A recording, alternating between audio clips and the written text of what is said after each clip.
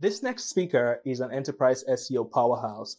Jackie is currently the SEO intelligence lead at Uber's HQ in San Francisco, where she drives SEO data and tooling for all of Uber's SEO teams globally. Prior to Uber, she worked at Square, Dropbox, and she spent early years in media and publishing. Today, she's talking about how to go global without losing all of your traffic. I've been fortunate to share many Clubhouse stages with Jackie, and the depth and breadth of her SEO knowledge is truly shocking. So I'm truly excited to see what she has in store for us today. Take it away, Jackie.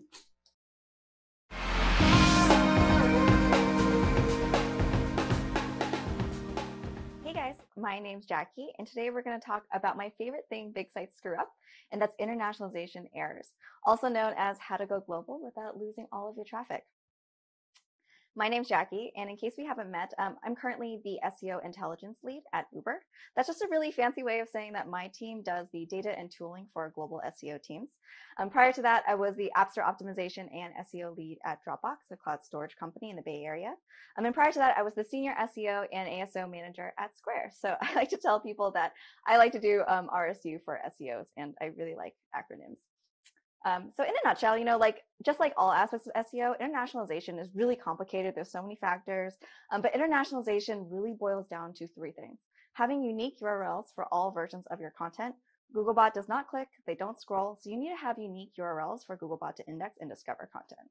The next thing is implementing hreflang, an HTML directive, between those pages so that Google can understand what pages map to which languages. And the last one is having truly localized content per region. Once you have all the technical stuff handled, it can seem like your job is done, but the reality is a lot of times internationalization actually brings along a lot of content challenges and content duplication issues. So we'll talk a little bit about that today. So here's what I hope you guys will walk away with.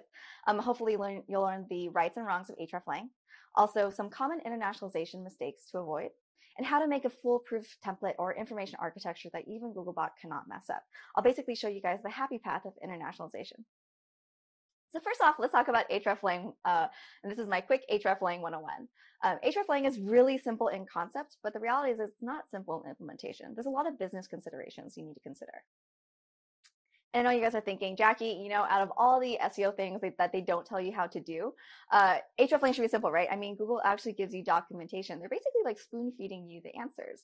But the reality is it's really complicated in practice.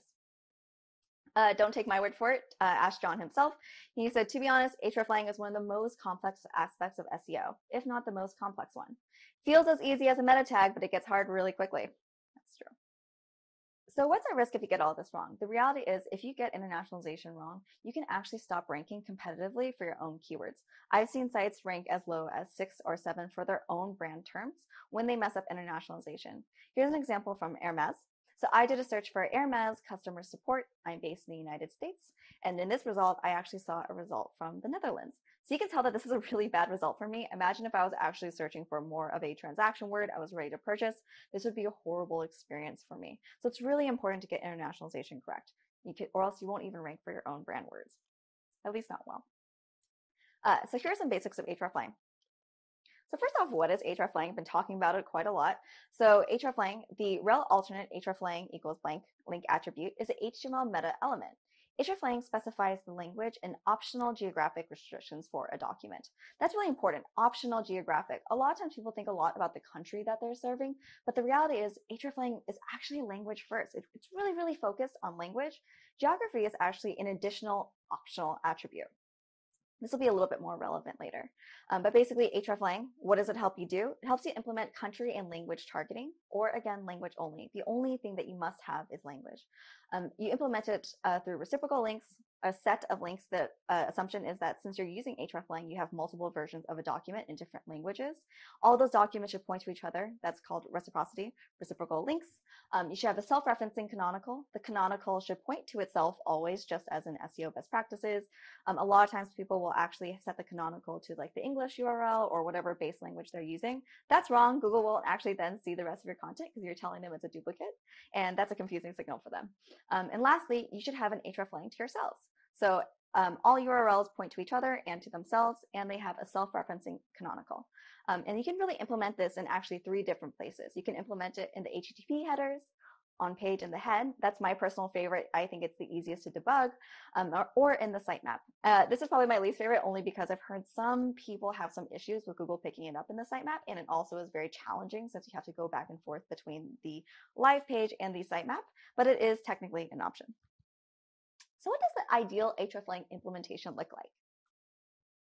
So here's an example of one tag for Canadian English. So in this instance, yoursite.com/ca/en, I'm targeting this towards English Canada. The order is also important. Language goes first, and then the country you're targeting in the attribute. And here's an example of hreflang for the Canada English page. So in this case, I have two different pages. I have Canada for English, a canonical pointing to myself.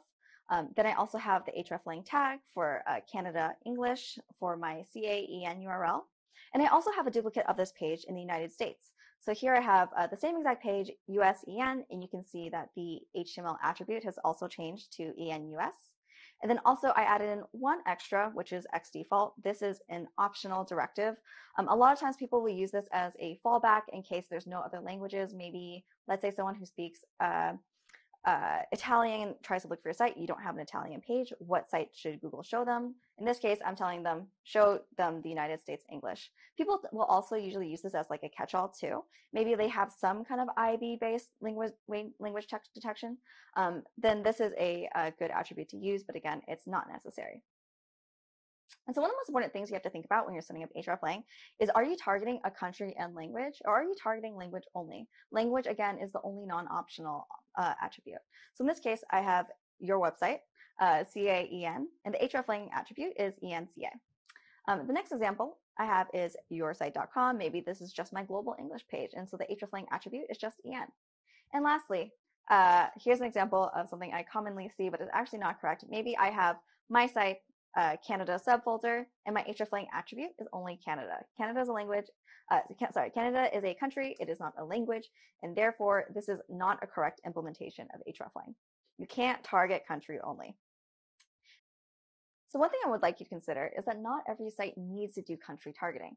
For example, we have sites like publishers that where as long as you speak English, you can consume the same site, or a global SaaS site where there's no real difference in features between countries, and companies where you actually don't have the bandwidth to differentiate content. A lot of times when people will launch in another country, even if they speak the same language, they have a need to launch, a new country subfolder or a new ccTLD.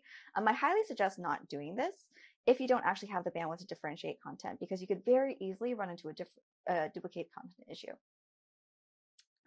So once you have hreflang set up, there are a few tools you can use to try to check if your hreflang implementation is correct. Screaming Frog, most actually modern crawlers have some kind of tool to check for things like, do you have a reciprocal hreflang, self-referential, etc. Search Console also has an international targeting report, which is awesome, and you can also even do geo-targeting inside of Search Console, which I'll show you how to do later.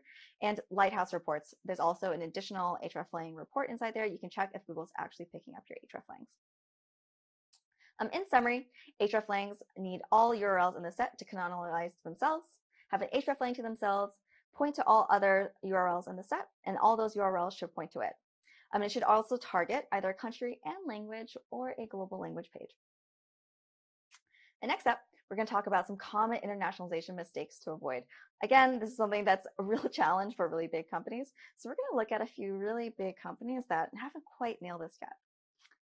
So one of the biggest mistakes is not having unique URLs for content. So in this case, I'm looking at the Canadian version of nextdoor.com. They're targeting ca.nextdoor.com / the same URL twice. One time they're targeting it to English-speaking Canadians and also French-speaking Canadians. It sounds like a great idea because there is a very large French-speaking demographic in Canada.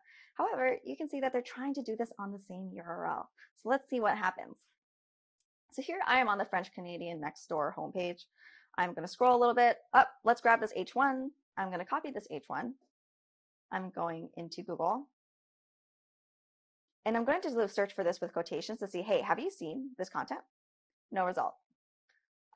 Google fundamentally needs a URL to index and discover content. It cannot do user interactions like scroll or clicking. And so you really need to have unique URLs to index for Google search. This is really how most search works. It works on using an index. Without a unique URL to index, no differentiated URLs for search. Another important thing to keep in mind, another reason why this is a really bad idea, is because Googlebot, the thing that actually indexes the web, comes from the US about 99% of the time. If you ever actually look at your Googlebot data, you'll notice that most of the time it comes from the US. And if you ever actually see other countries in there, a lot of times it's actually fake Googlebots and your data is dirty. That's actually like one of my leading indicators that there's an issue with data if I see a lot of non-US based IP addresses.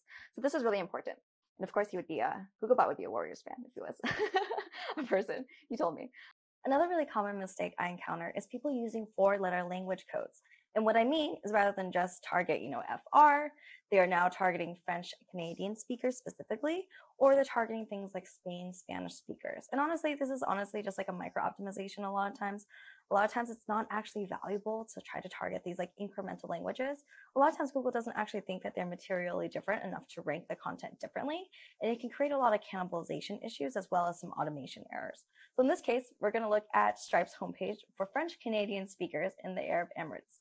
So this is really confusing, and it's probably created some kind of issues because French Canadian was saved as its own individual language, and now you have an hreflang attribute that's automatically populated that is targeting French, Canada as a geography, and Arab Emirates. And this is really confusing for Google, and then also it's just not valid.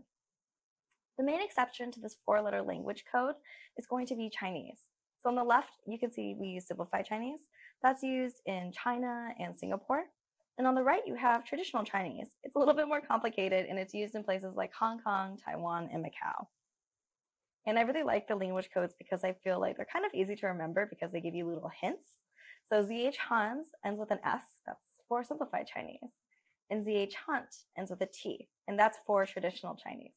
So yeah, I like that you have little hints to remember which one to use where. Mistake number 3, creating duplicate content issues by not differentiating the content. So again, poking a little bit of fun at Stripe. So if you were to look at Stripe's homepage right now, you would see 574 hreflang attributes.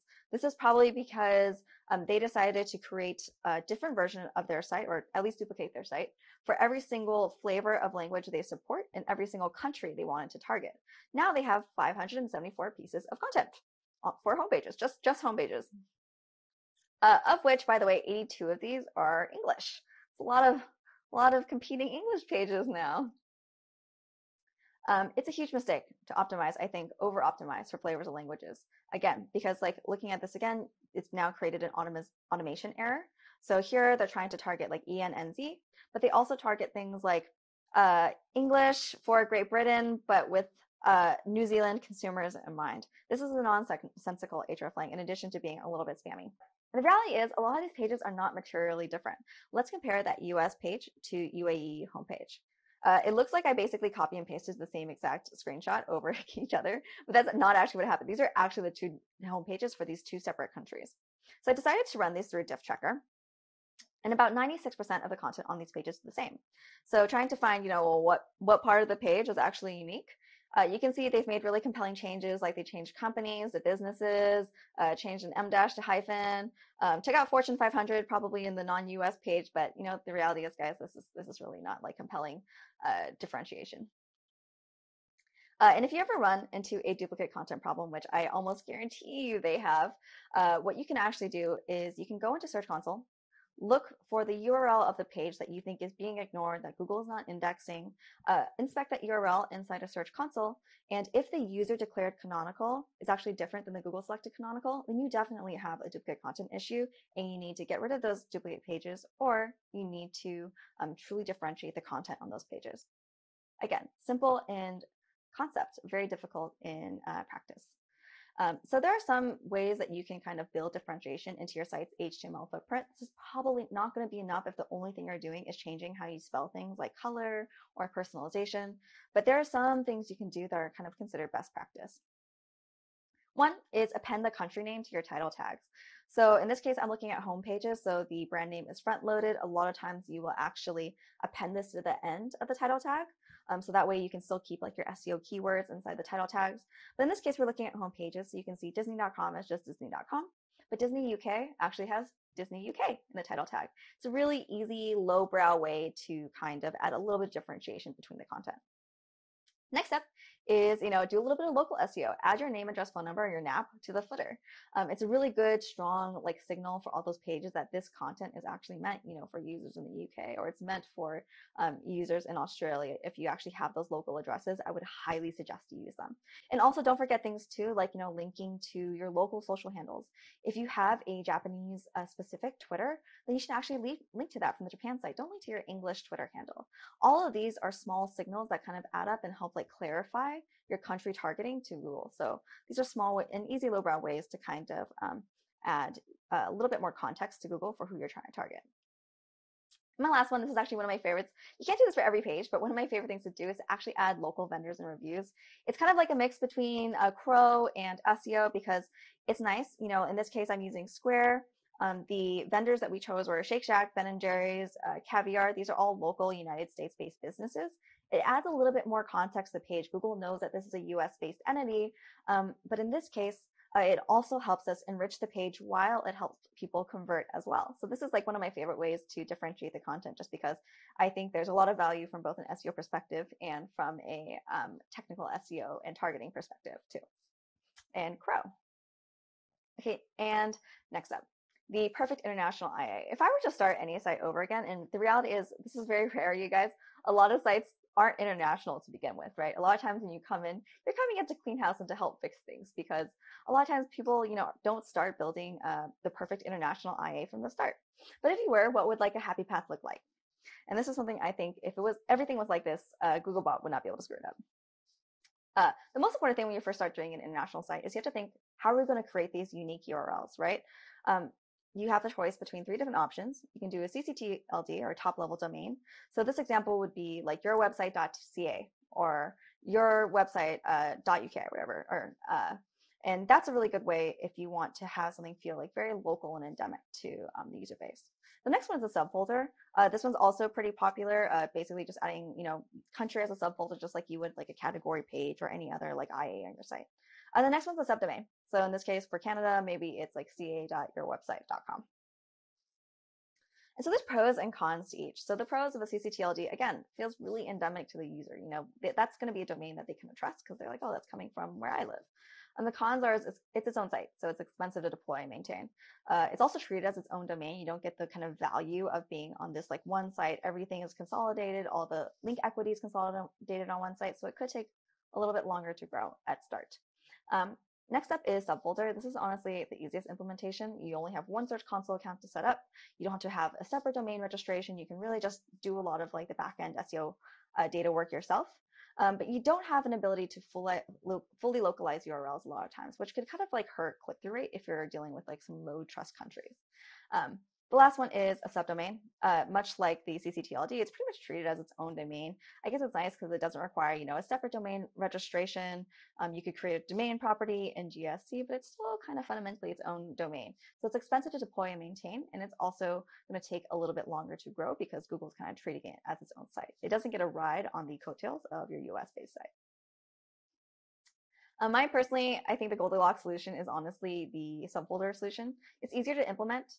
You also only have one service to maintain versus many other services and servers and different GSC verifications, etc.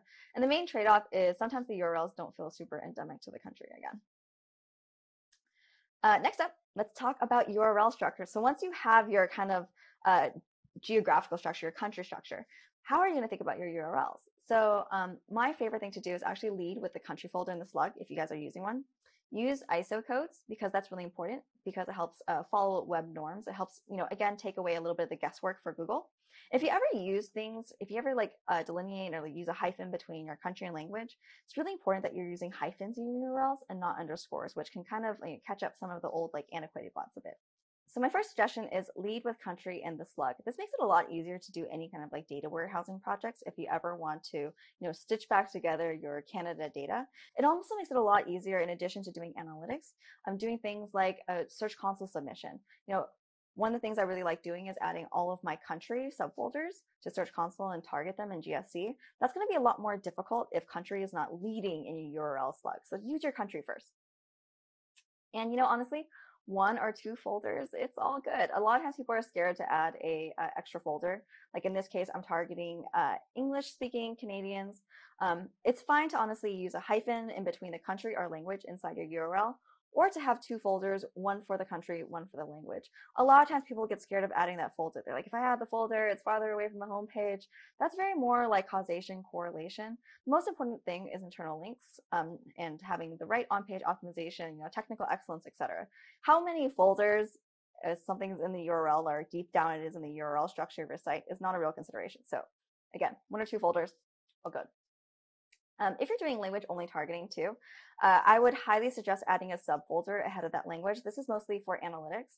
And so this way, when you guys do analytics, if you want to look at the performance of all of those little language pages, then this way you have something to actually look for to like perform regexes on. In this case, I chose lang, it could be L, it could be anything you honestly want it to be. Again, don't be afraid of adding this extra folder. It really helps from a data warehousing perspective. And next up, use ISO codes. There are standard ways to abbreviate languages and as well as countries. So in this case, I am looking at Adobe, who suffers from quite a bit of international SEO issues as well. And you can see that sometimes they use the ISO code to designate the country in the URL. In this case, you have Adobe for IE.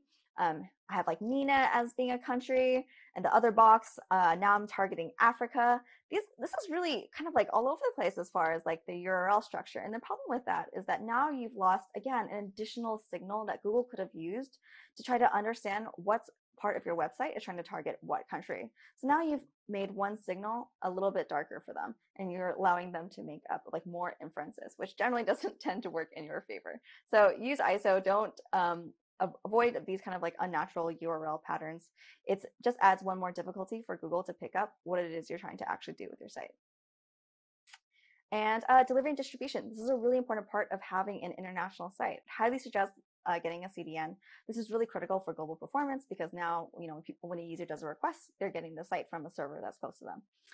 Also, think about mobile first. The reality is in the US, a lot of people have desktops, they have laptops, but a lot of other countries, a lot of people just have a mobile device. And a lot of times that's not even, an iPhone. It could be an Android or an older version of an iPhone. So it's really important to not discount the prevalence of things like, Android and not having a desktop.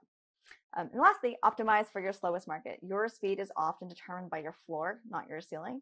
If you're based in the United States, you might have very, very good bandwidth depending on where you are. But if you're, based somewhere else where maybe there's a different connection or, an older model phone, you don't actually have the same experience that you do in the US consuming your site.